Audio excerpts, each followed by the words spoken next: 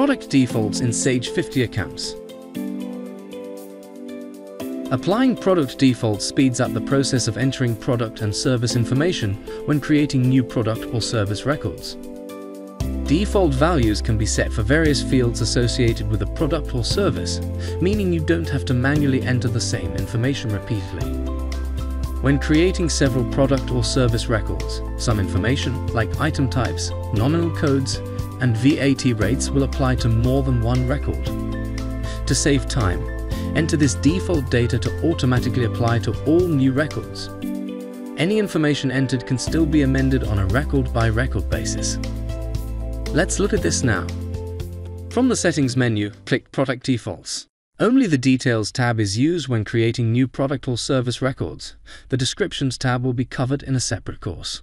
In the Defaults section, to set a default item type, click the drop-down, then choose from the options. Stock item, for an item you hold in stock, or non-stock, for an item you don't. If you have Sage 50 Accounts Professional, you can also choose Service Item. The sales nominal code is the nominal code suggested by default when a product or service record is added to a sales order, invoice, or credit note. To change this, click the drop-down and select the required nominal code. The tax code is the VAT code most associated with the items you buy and sell. If most of your products or services are standard rated for VAT, click the drop-down and select T1. If you're not VAT registered, select T9 instead, so a VAT value is not separated from your figures. The purchase nominal code is available to Sage 50 Accounts Professional only. To assign a purchase nominal code to a product when creating a purchase order, leave this box empty.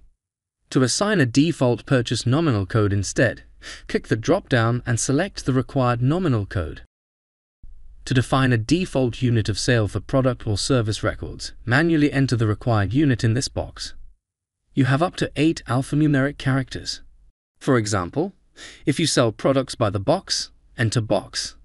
If you sell services by the hour, enter hours. If you've created categories to enable you to group similar product or service records together, from the drop-down, select the category to assign as the default. To assign your product or service records to departments, from the drop-down, select the required department that most product or service records will be assigned to. Departments can be managed by selecting the Departments module from the navigation bar. On Sage 50 Accounts Standard and Professional, a product image can be stored in the Web tab of each product record. By default, the image size will be maintained when displayed in the product record. To fit the image to the screen instead, click the drop-down and select Fit Image to Screen. If your business is based in the Republic of Ireland or Northern Ireland, when selling goods to VAT-registered customers in other EU member states, you're required to include descriptive text on the invoice, advising what the VAT liability of the goods would be if they were being sold within your own country.